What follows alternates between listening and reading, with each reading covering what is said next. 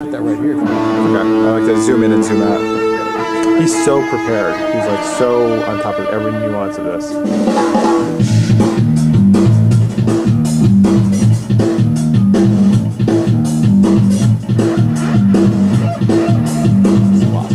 Yeah. That right-handed hi-hat thing is just so strange.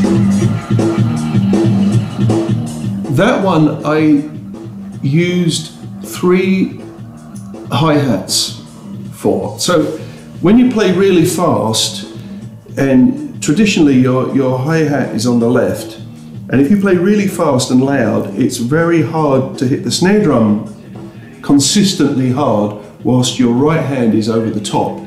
This is something I started doing when I was with Iggy Pop, was I put a second hi-hat here on the right side so I could play it in a comfortable, easy motion and leave a big space to hit the snare drum hard. And then if I want to play an open hi-hat, I'd have to, because this one's permanently closed, there's no pedal to it. It was just 2 hi-hats clamped together. And then if you want to play an open hi-hat, you're going to have to do it with your left hand or your right hand over there.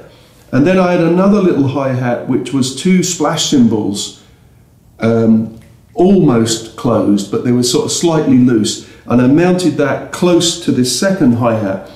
So I developed this pattern that I could play that particular song, and I could hit these 2 little hi-hats together as part of the pattern of that song.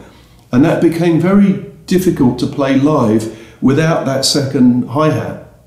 So I always use that as an excuse to not want to play that song live, because it's really tiring. Really, really tiring.